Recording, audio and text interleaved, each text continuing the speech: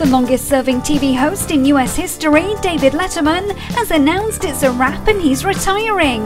But fans of his show don't need to get too upset yet, as the grandfather of talk shows isn't just gonna bail right away. He announced on the show that he and his musician cohort Paul Schaefer will be off in the distant future, like 2015, joking, "Finally Paul and I can get married." Late Night with David Letterman started on NBC in 1982 and The Late Show with David Letterman in 1993 on CBS. But he's been about since the 1970s doing stand-up.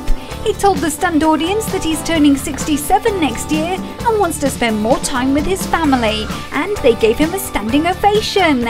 So here's the real question: who is going to replace him?